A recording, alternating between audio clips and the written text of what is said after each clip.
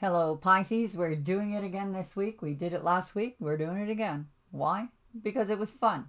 And because. Thank you for clicking on my channel. Welcome to the journey home. My name is Catherine and I live in Nova Scotia. This is for fun. The quickie. We have Penelope the Dreamweaver and the Journeyman. We're off to see the wizard. You are off on your destined path. And you're not losing your balance as you step off the wizard's head. You've learned all you can from this shaman guru master. Your ascended master is worried about you.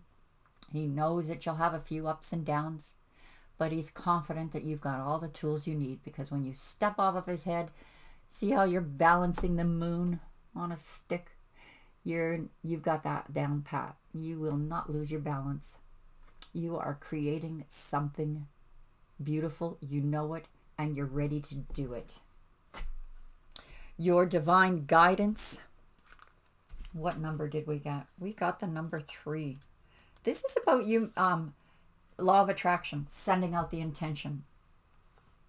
7 is about it coming in for you, and 8 is about it manifesting. 7 is that spiritual help. 8, it's manifesting. 9 is like wish fulfillment, awakening. All right, let's go back to 3. Infinite love. You're a powerhouse of infinite love and law of attraction. This card represents the infinite love that not only resides within you, but is you. The entire universe is the vibration of love energy. Spirit sees your beautiful heart and is calling you to allow this loving energy to flow fully into you and from you. It will heal your hurts and negative past experiences, helping you connect with the true immortal being of light that you are. It is your light and your love that this world needs the most. It's time to let the love flow. Oh my goodness, it's a love fest. Pisces, the 12th sign, the mother of the Zodiac, and the finisher of the cycle. 3 of spring, the wheel, and the queen of winter. So plan these next, look at that. You're not even, what, a plan? What do you mean I need a plan? I'm just going to leap in faith like Pisces do, and they just somehow always land on their feet. But this one is saying plan your next steps with an eye to the long term. You have an opportunity here. Have some patience. There are more good things to come. Satisfaction from a job well done, but there's more good things to come your way. Coming your way. Delays are over. There has been sudden or unexpected good luck or happening now.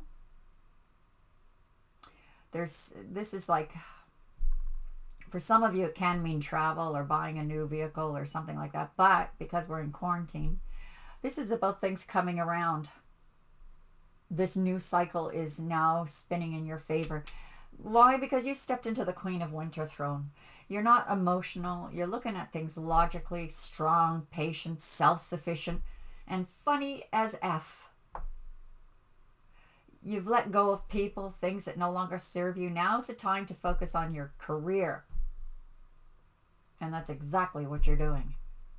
Wow. Pisces, you powerhouse. I love it.